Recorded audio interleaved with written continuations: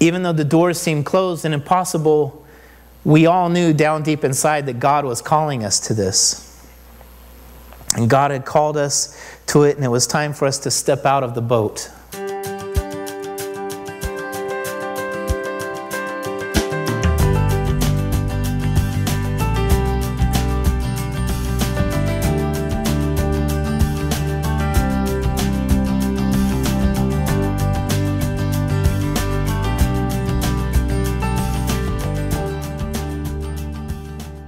About the eyes of adoption.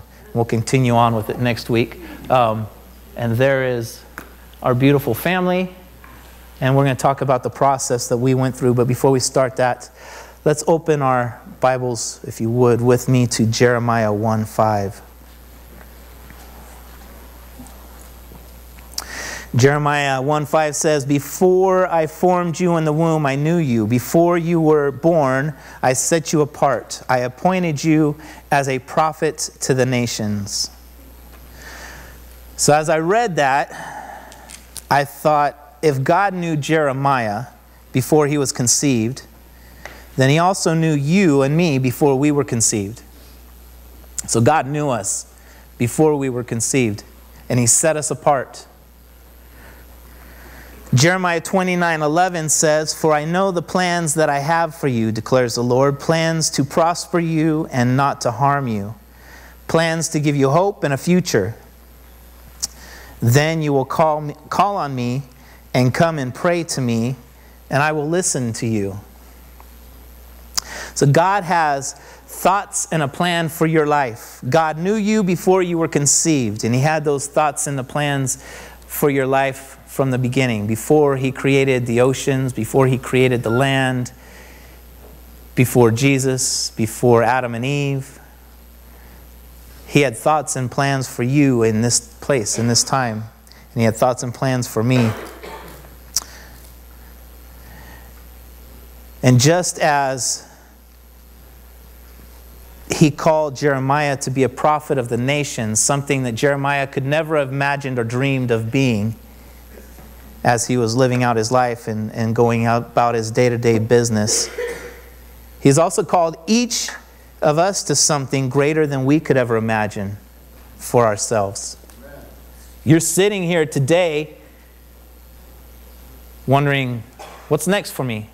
Well, I can tell you it's probably something greater than you could even imagine that God is calling you to. It doesn't matter what your age is, where you're at, God's constantly calling us to go somewhere new and to do something bigger and greater than we've done in the past, to push us forward. As long as we're walking on this earth, he's calling us to do something until we go home to be with him. And so if you're still here and he hasn't called you home yet, that means he's called you to do something. And you still have work to do. Pastor Steve began the year preaching about our stories. If we think back to January, he started talking about how we all have a story. We all have a story to tell. So I thought I would share with you part of my family's story. The thing about all of our stories is that our stories are living. They're always in a constant state of flux. They're always changing. They're always adapting. Our stories, our lives are always growing and being added to. Then until we go home to be with the Lord, and even then we continue on for eternity, right? So our story doesn't even stop at death, because our story continues in eternity when we'll be sitting at the throne of God, just like the girls were up here worshiping God. That will be us as Robert, that's his name, right? Yeah. Robert, as Robert prayed for us, that was his desire for us, and the girls are living it out and embarrassing Shelly.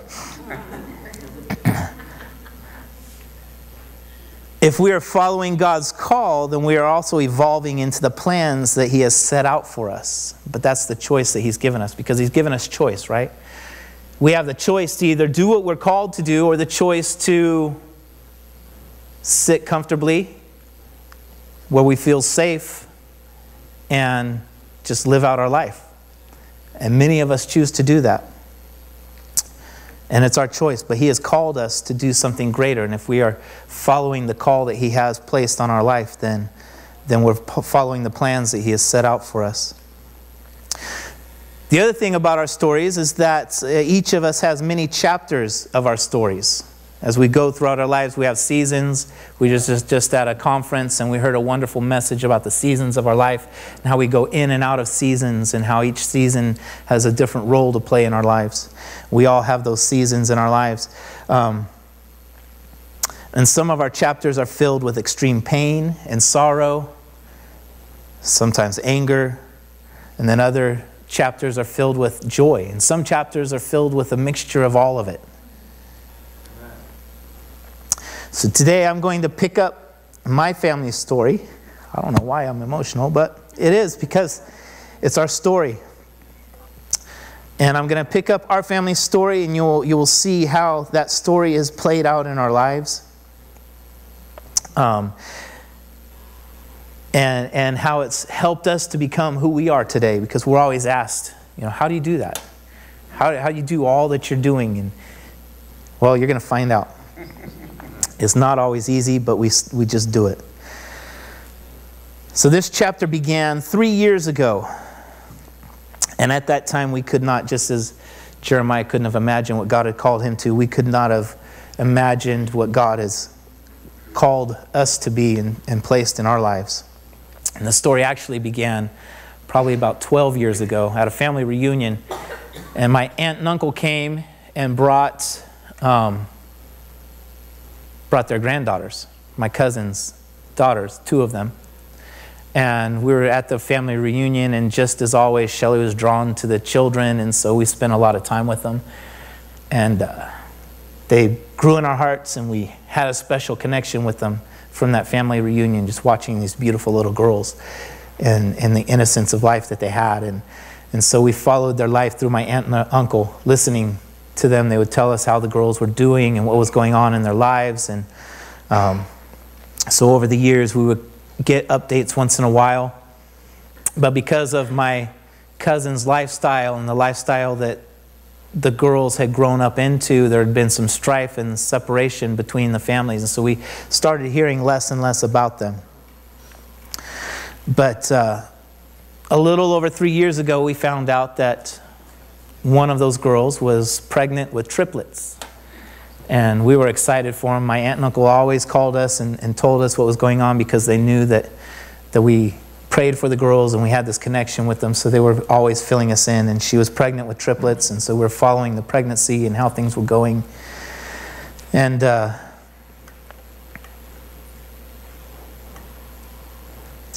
about 3 years ago in May, maybe a little earlier, was when we got a call from my uncle saying that my cousin's daughter was in the hospital because of the triplets. Having triplets, it places a lot of stress on your body. So she had been placed in the hospital and was actually in there for a month before the girls were born, because she had to have bed rest for a month. And then the girls were born, about 2 months early? So the girls were born about 2 months after that. And so at the same time, my parents had decided that they were ready to retire. And of course, we all know the expenses of living in California. My sister lives in Kansas City, and so they decided to go off to Kansas City to retire, where cost of living is about half of what it is now. And so they were able to buy a house out there and pay less for that than what they were renting here in California. And so it was a blessing for them. And so we got together, and Shelly and I and the boys, and we got together and helped them pack up, and we put everything on the truck, and we drove out to Kansas City and moved them out there that summer. And during that trip, while we're on that trip, we kept getting feedback from my uncle about what was going on with the girls,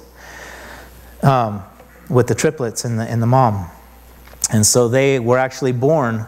We got a call while we were on that trip that the triplets had been born and that they were doing well. As expected with triplets, there were some complications and some things, and so they were in the NICU and being taken care of. And one of them was they had to take them early because one of them was actually in distress, and so they took the girls early. And the one that was in distress actually lost more weight, and took a little longer. But eventually they were able to go home, and I remember that conversation, and I should have known then that something was going on, because in the conversation, Shelly said, "Oh, I'll take one." And I should have known, because when Shelly says she wants something, God blesses her with it. Let's go to Psalms. I want to prove this to you. We're going to go to Psalms 37:4, because this is part of our story, our continuing story, and it kind of worries me because I never know what she's going to say she wants next. But Psalm 37:4 says, "Take delight in the Lord, and He will give you the desires of your heart." And so that proves to me that Shelly takes delight in the Lord because He's constantly giving her the desires of her heart. In fact, I drove one of those desires here to church today, our Lincoln Navigator, and just to prove to you of God's His willingness to want to give to us our desires, I'll tell you the story. It's a little bit of a side trip, but it was, I think, probably the same family reunion that, maybe a different one later on, but it was about the same time that the girls came to visit. My other uncle, my mom had 7 brothers, so I have lots of uncles. One of my other uncles does pretty well for himself. He's a bank president, and so he's always driving nicer cars, and he drove this Lincoln Navigator to the family reunion. And one of my aunts had a couple of glasses of wine and knew she probably shouldn't drive, so she drugged Shelly out there. She knows Shelly doesn't drink too much, and so Shelly hadn't been drinking. Shelly hadn't been drinking, and my aunt wanted to drive the car, so she knew she couldn't, so she handed Shelly the keys and said, "Take me for a test drive." And they go driving around, and they pull back up, and I didn't even know they had gone anywhere. I was out visiting with people, and I happened to be there when she pulled back out, and she goes, "I love that car. I want that car." And I'm thinking, "Oh, okay." Thinking nothing of it, it's just a nice car. It's a pretty car. And so a few years go by, and our family is growing, and we've got 3 boys, and they don't all fit in the back of the 4Runner that we have. It's a little too narrow, and so we start looking for a bigger car. And Shelly still had that. She knew she wanted something big, like a Lincoln Navigator or a Escalade, because Shelly likes to, and she deserves it, she likes to ride in style.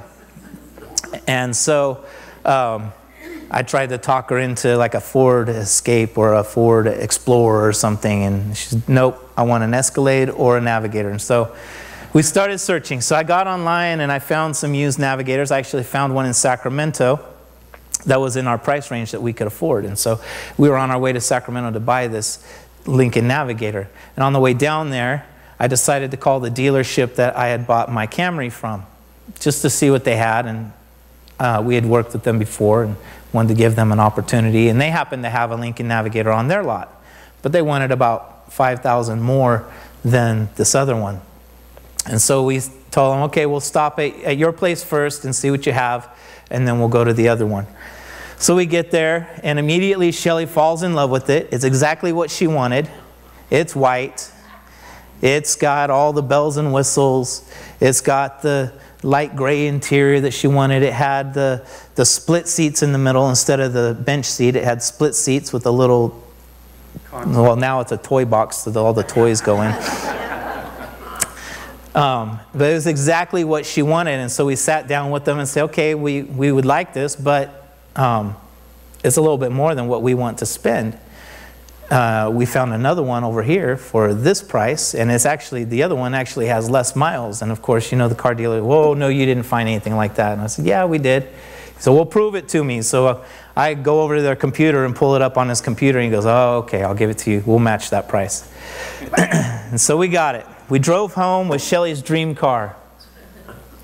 And we are driving around town one day. We went to the right after we got it, we went to the grocery store, and I'm sitting in the car. Shelly's in Safeway, and I'm looking through things, trying to find out where all the hidden things are. When you get a new car, you want to push all the buttons and everything. And so I open up the middle console, and hidden down below, I don't even know how I found it. It was hidden down below, and in this little corner, I pull out this little card.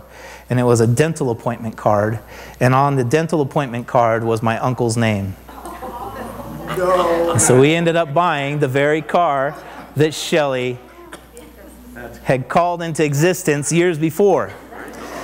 Now, the part that concerns me is because a couple years later, he came to the family reunion driving a Jag.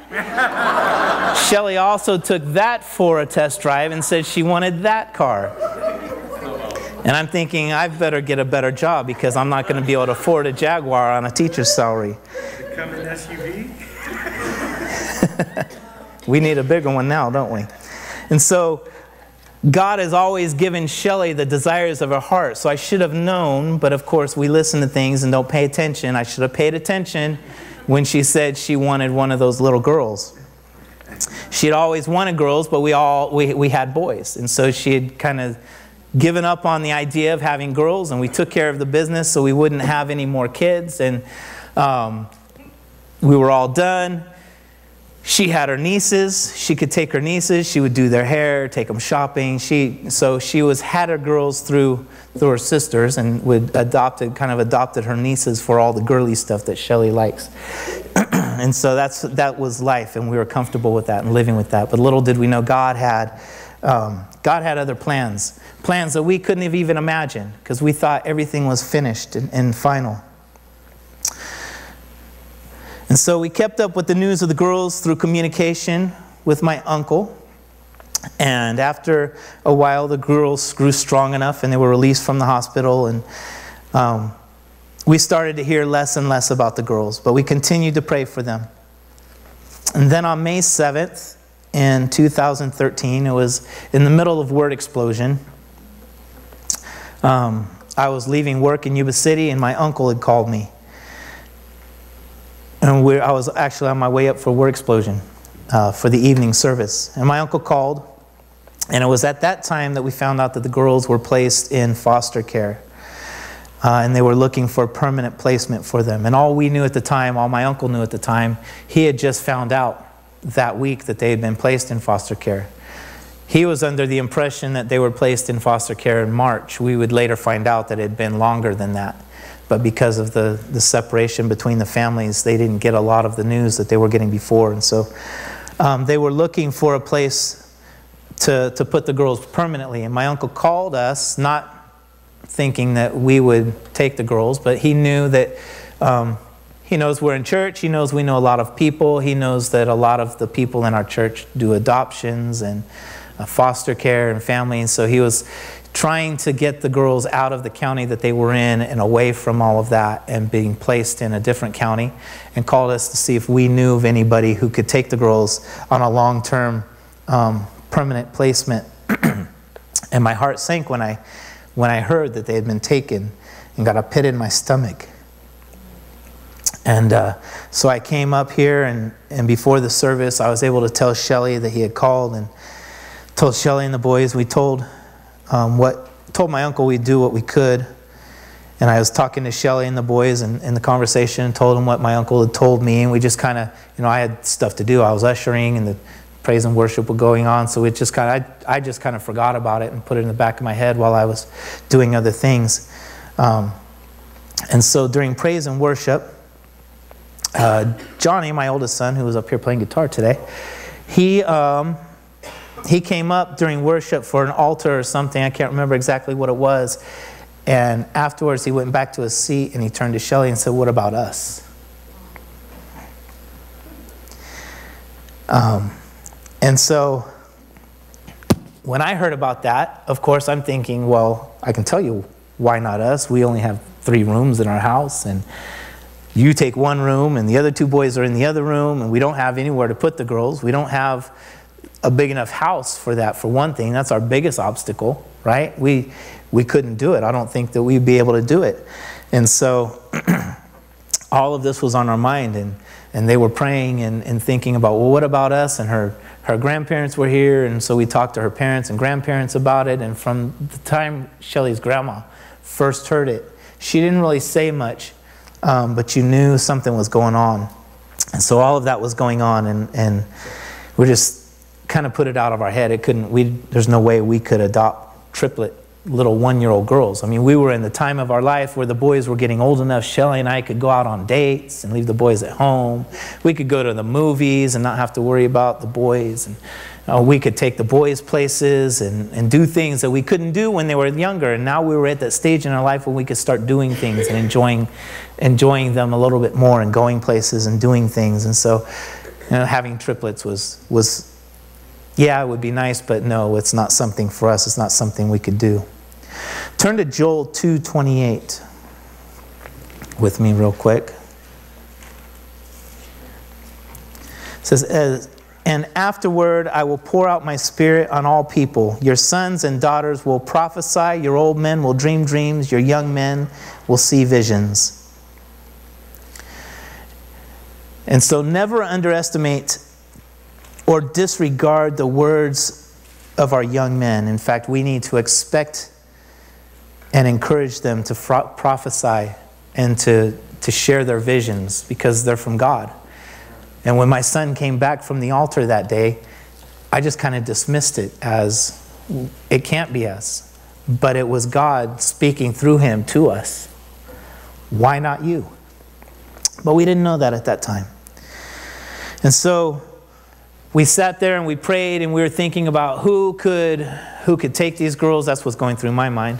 Through the girls or through Shelly and the boys, they're all thinking, okay, how can we convince Dad that this is a good idea for us to take these girls? And I started to spend every free moment between work and the kids, baseball, and grad school, because I had just started grad school and I was in the middle of it. And that was another reason I'm like, I'm in grad school. We can't do this. I don't have time. And so I start researching adoption and the process to see if we would even qualify to take the girls. And everything that I read was like, no, we don't qualify for that. We can't do that. Our house is this. No, it's not possible. I don't think we would be able to fit the qualifications for it. So we're going through this roller coaster, and Shelly and the boys had a strong desire to take the girls, and Brady would even pray at night, God, please soften my dad's heart so that we can take the girls. And I kept saying, why am I the bad guy? It's not about me not wanting the girls. It just can't happen because I'm a realist and I look at the reality of things. And especially once I started grad school and started getting into it, because I hated reading before grad school, but it's something about getting in there and being forced to read. And now I'm all about reading and research and looking things. So I'm researching everything and finding all these reasons that we can't do it. But really, God placed the seed in my heart also. And when I was researching, I wasn't really researching all the reasons why we couldn't do it. I was trying to find a way for us to be able to do it. But the door seemed closed and impossible. And so, even though the doors seemed closed and impossible, we all knew down deep inside that God was calling us to this. And God had called us to it, and it was time for us to step out of the boat. Let's go to Matthew 14:22. Immediately Jesus made the disciples get into the boat and go on ahead of him to the other side while he dismissed the crowd. After he had dismissed them, he went up on a mountainside by himself to pray. Later that night, he was there alone, and the boat was already a considerable distance from land, buffeted by the waves because the wind was against it. Shortly before dawn, Jesus went out to them, walking on the lake. When the disciples saw him walking on the lake, they were terrified. "It's a ghost," they said, and cried out in fear. But Jesus immediately said to them, "Take courage, it is I, don't be afraid." "Lord, if it is you," Peter replied, "tell me to come on the water." "Come," he said. And Peter got down out of the boat, walked on the water, and came toward Jesus. But when he saw the wind, he was afraid, and beginning to sink, cried out, "Lord, save me." Immediately Jesus reached out his hand and caught him. "You of little faith," he said, "why did you doubt?" And when they climbed back into the boat, the wind died down. Then those who were on the boat worshipped him, saying, "Truly, you are the Son of God." We hear that scripture a lot, and we hear it a lot of times in the context of when we're out in the water, we need to keep our eyes focused on Jesus. And when we focus on Jesus and not our situation, He'll keep us on that path. But the minute we take our eyes off of Jesus, we start to sink. Right? That's how we hear the story. And there's a good story about that. We also hear about Peter, ye of little faith. And little faith was able to walk on water. It didn't take much faith to him to walk on the water, right? Because Jesus said he had a little faith. But I want to look at it a little bit differently.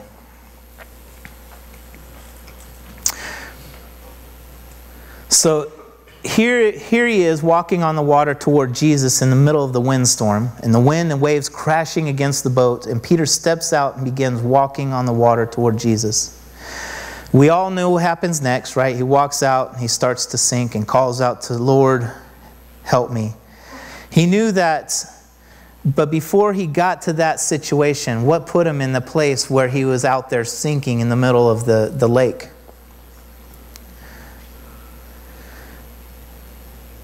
So first Peter had to step out of the boat. And he tells Jesus, Lord, if it is you, tell me to come on the water.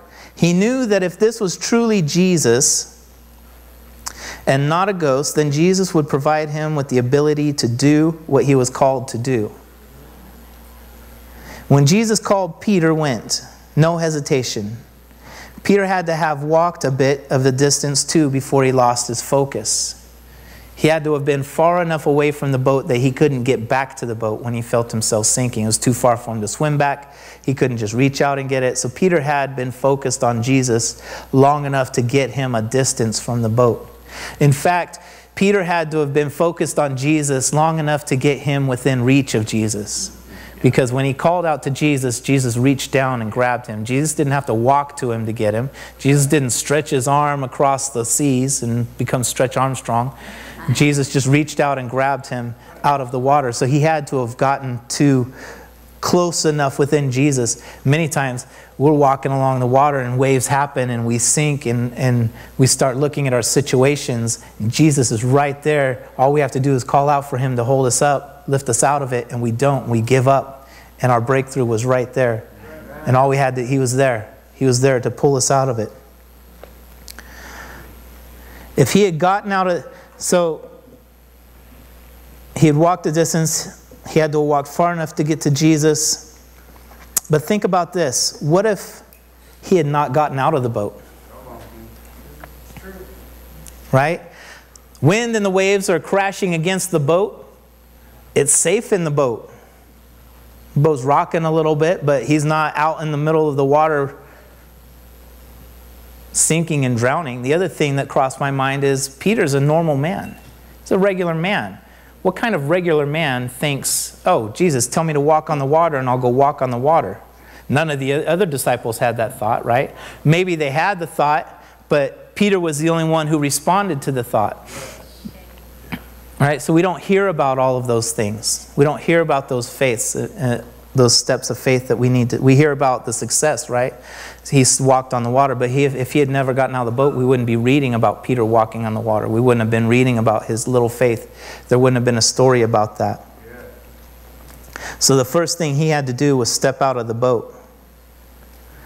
And sometimes we just need to get out of the boat and step out of faith and not focus on what's going on around us. Jesus called me, I'm going.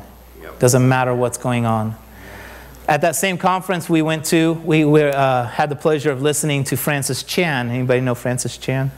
He's written a few books, popular books, and very good books. And he's a good speaker. And he got up there and we're ready for this eye-opening sermon. And he starts saying when he got there, he started thinking, every time I come and preach, I'm telling everybody about the last 6 months or year and all the successful things that have happened to me. And so everybody gets encouraged. Look at Peter Chan, you know, all these wonderful things happen to him. People are saved. Peter Chan? Peter Chang? Francis Chan. Francis Chan. I don't know why I said Peter. Peter walked on the boat, on the water. Francis Chan has people saved all around him and miracles happening to him that we're hearing about right? All these big speakers do. And so we hear about all of their success stories. But he said, no, we never get up here and share all of the failures that we've had to get to that point. And one of the things he said was, he said, I'm able to stand up here and talk to, there's thousands of people in this auditorium. He said, this is easy for me to stand up here and talk to you and share the word with all of you. I could do this for days. He said, but the thing that is hard for me, the thing that I struggle with, is when I'm sitting in that airplane, traveling somewhere next to a person, and God tells me to minister to that one person and to share the word with that one person. He said, because I'm thinking of, well, what if that one person rejects me? What if it's hard? He said that's a hard thing for him to do, but he does it because God has called him to do it. He doesn't do it because it's easy for him. And he says that he has failures all the time. He's had people in his life that he's been with for 10 years and shared his life with, and they've shared their life with, and then all of a sudden 10 years go by and they decide to go back to the life they were living before and leave him. And he said, we never share about those failures. We only share about those successes. But the one thing he always does, he said, is he steps out of the boat. Because God tells him to go do something, he does it. Not when it's comfortable, but when it's uncomfortable. Talking to that person next to him on the plane because God told him to talk to that person. It's not something he wanted to do, but God called him to do it. And so he does it because that's what God called him to do. Peter stepped out of the boat because God called him to step out of the boat. And now it's time for us to step out of the boat. And Shelly and I stepped out of the boat. And we had a few family meetings, actually, when I kept hearing about how I'm the bad guy and my heart needs to be softened. And we had a few family meetings, and we prayed a lot, and we stepped out of the boat, and we decided to say, okay, everything says no, what's it going to hurt? We'll try the process. And so we called my uncle, and he got us in touch with the social worker. And Shelly contacted the social worker, and we started the process of qualifying for becoming foster parents. And so at first we're like, well, we don't have this, we can't do that. And the lady said, well, because you're family, it's a different system. And so you don't have to qualify under those regulations. So there's a lot of things that you don't have to have in your home, or there's just different things that happen. So all of those walls that I kept seeing from my research were gone because we were family, and so there was different regulations and stipulations for us. It was different. And so Shelly talked to the social worker, and over the next few months we prepared our home and made frequent trips to visit the girls. We're going down there every other week, it seemed like. 4-hour drive just to visit these three little beautiful girls. And sometimes we'd see them at my uncle's house, and sometimes we'd see them at the visitation facility. But we were going down there quite often to see them, and talking with the social worker, and going through the process, and having our house invaded by people who we didn't know, and they're coming in and taking pictures of every corner of our house, the closets, under the beds. And I remember Shelly feeling afterwards like she was would feel so violated because some strangers in here taking pictures and taking notes on everything, and they don't really talk to you about the process when they're going through it. In fact, I had just decorated my son's wall, their bedroom, and made it all giants for them, and painted it orange with a black stripe and white, and it looks really cool. And she was so impressed she wanted to take a picture of it, not for the social worker stuff or the qualifying, but just to show her friends this cool room. And so we were going through this whole process, and the girls' social worker the whole time is telling us, well, there's another family that's also, they've already completed the process, but you guys are a better fit and you're a better match. This other family lives in an apartment. They're not quite set up to take the girls, he said, but you guys will probably get the girls because you're a better match for it. And so we kept going through the process and visiting the girls. And it was about their birthday. In fact, we were camping with Stephanie and Aaron, and it was about the girls' birthday. So Shelly made little brownies, and we took the brownies up there, and we sat around the campfire and sang happy birthday to the girls. And the girls weren't with us. They were down at their home, but we videotaped it We have video of us singing to the girls, and Stephanie saying something about next year the girls this could be you with the girls, and singing happy birthday with them here and with the family. And so all of this is going on, and we're pretty sure and we're confident that we're going to get the girls. And we go down for the visit around the girls' birthday.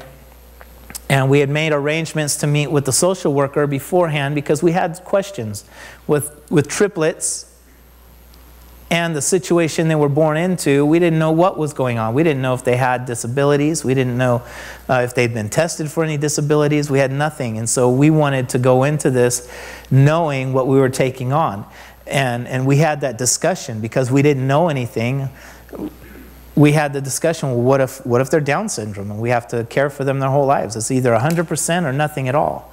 And that didn't matter to us. We were still going into it 100%. No matter what they had, we just wanted as much information as possible so we would be prepared to help the girls however we needed to help them. And so we go down there and we meet with the social worker and we share our questions and she answers our questions and we go through all of that. And then at the end of all of that, she tells us, well, we've decided to place the girls with the other family. And so we're going to put them in long-term with the other family, and we're kind of holding back our emotions, and we're thinking, oh my goodness, we just went through all of this. You know, we just went through all of this questioning with her. Why didn't she tell us that at the beginning of the meeting? Why did she wait till the end to tell us all these things going through our head? And we went on with the visit, met with the girls, thinking this might be the last time that we get to see the girls because they were going to go with that other family. And the social worker said, oh, well, maybe you guys can be long-term care if they go on vacation or something. But we're like 5 hours away. That's not real feasible. But the social worker encouraged us, we'll keep going through the process. You never know what will happen. Something could happen. So we became the backup plan. And so we left discouraged, heartbroken, decided, well, we're already in it. We might as well finish out the process. But we weren't as enthusiastic about finishing the process, and we didn't want to go buy a bunch of stuff now because we're getting ready to buy cribs and all the stuff we needed for the girls, and we didn't want to do all of that and invest all of that money if we weren't going to get the girls. We weren't trying to become foster care people for just anybody. We were called for these 3 little girls, and if it wasn't these 3 little girls, then we weren't going to, that wasn't what we were called to. And so we continued through the process at a slower pace and kind of go on with life. And I remember coming back and Shelly sharing with her family, well, it doesn't look like we're going to get the girls. And Shelly's grandma looked at her and said, God's got a plan. And God has called you guys to be the parents of those 3 little girls. You just trust in the Lord and keep your faith. And it doesn't matter what those other people are saying or what else is going on. You trust in the Lord and keep your faith. That's hard to do. And we didn't. And we doubted. And we thought that there wasn't a possibility anymore. But Shelly's grandma never did. And she kept praying. And it wasn't but a few weeks later that we get a call from the social worker saying something happened and the girls can't go with that family anymore. In fact, they're not even allowed to have visitation rights with the girls anymore. We don't know what happened. We've never asked. We have suspicions and ideas. Nothing dramatic or tragic happened to the girls that we know of or think of. In fact, we would have known by now because they're ours, but nothing like that happened.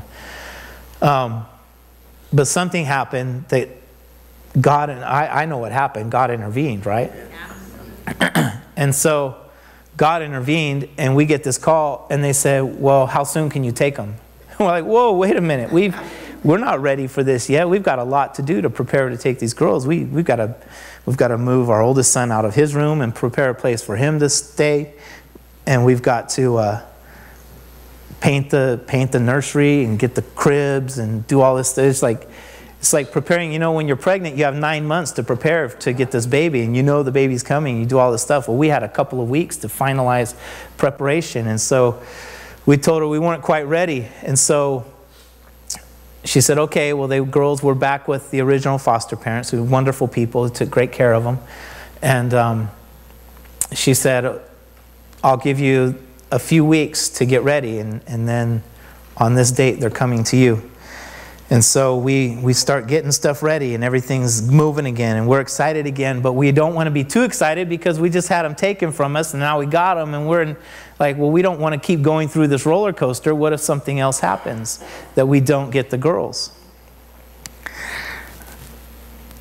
And so we ended up going through it, getting the room ready, and on September 4th, the girls came to our house. And they've been with us ever since.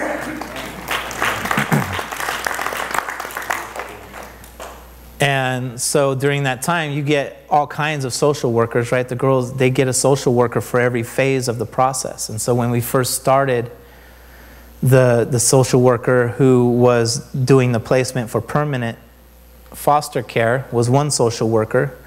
And the minute that they placed the girls with us, they went to a different social worker for a long-term placement. And the purpose of this social worker was to help prepare for the adoption. And so she said, she's the one that got us on that road to the adoption. And so then we had to go through everything again. We had to go through a different agency who had to come up to our house and inspect everything and take more pictures. I'm like, can't you just work with... No, we don't work with each other. We're independent. And so we had to go through the whole process again. And through this whole process, you know, we were confident, and the social worker's confident, saying the girls are going to be yours. You need to start planning for them to be yours. You need to start treating them like yours. And then she would always end the conversation by saying, but there's always a chance that something could happen. And until you sign the final papers, the girls could be taken from you and be sent back to the parents. They always give the parents the right to come in. Now the county will provide them with attorneys and this and that for up until they lose their parental rights. Well, they hadn't lost their parental rights at this point when we got the girls yet. And so we had the date set to get their parental rights. Let's go to Proverbs 3:5 real quick before I move on and forget this scripture. This is a good scripture. Proverbs 3:5 says, trust in the Lord with all your heart and lean not on your own understanding. In all ways submit to Him, and He will make your path straight. And we had a hard time doing that, but we had somebody in our life that did it for us, Shelly's grandmother. And we wanted to, and we were still walking on faith. We were still walking out the path, but it doesn't mean the doubt wasn't there, and the discouragement and the pain and the heartache and all of that wasn't there. But we trusted in the Lord. We kept on the path. And we ended up getting the girls. And so then we have the girls, and they're living with us, and we're going through the whole conundrum now. Well, what do they call us? Mom and Dad, well, of course, because we're taking care of them. What are they? Because we're still having to go down for visitation once a month. We're having to take the girls down to see their parents once a month. Well, what are they going to call their parents? Their biological parents. And all of this stuff going through our head. And then we find out that the termination for rights was going to be in January. And we didn't have to be there or anything, and the social worker was going to call us afterwards and give us the update. And so the rights were supposed to be terminated, and we were waiting for the call, and she didn't call, and she didn't call, and finally she called about a week later saying, well, the dad's attorney filed for an extension. And so now they still have, now we got to go through, I think it was 90 days or something like that. It was another 3 months that we had to go through this process of wondering, why did they file for extension, and this and that was going through our head. And it turns out it was just the attorney doing his job, covering himself, because if he hadn't, then they could have come back and said, well, my attorney didn't represent me correctly. And so it was actually a good thing for us that had happened. The parents weren't showing up for the court dates, and so we were pretty confident that we were going to get the girls, but always in the back of our head. And every time we had that conversation, it was until they signed the papers, they could come into the judge and say, hey, look, I've straightened out my life. I'm able to take the girls now. And the judge could place them back in the family's thing. And so it's still kind of turmoil all the way up until June of last year. In fact, their birthday is June 21st, and on June 20th, we went to the Merced County Courthouse and signed our papers and had this picture taken, and the girls became ours. And that was the moment that we could breathe and relax and know But there are girls. They have our names. There are girls. Nobody can take them away from us now. They belong completely and wholly to us. But this whole process would have never happened if we didn't trust God and step out of the boat in the first place. Just like Peter. If he would have stayed in the boat, what would have happened? The whole story would have been different. Our story for our lives would have been different if we hadn't have stepped out of the boat. If we hadn't have stepped out of the boat, several times throughout the process we were at a crossroad where we could have given up. When the first crossroad, when they decided to give the girls to another family, we could have just stopped and said, we're not going any further. They're not going to give them to us. Why go for it further? But we didn't. We kept going.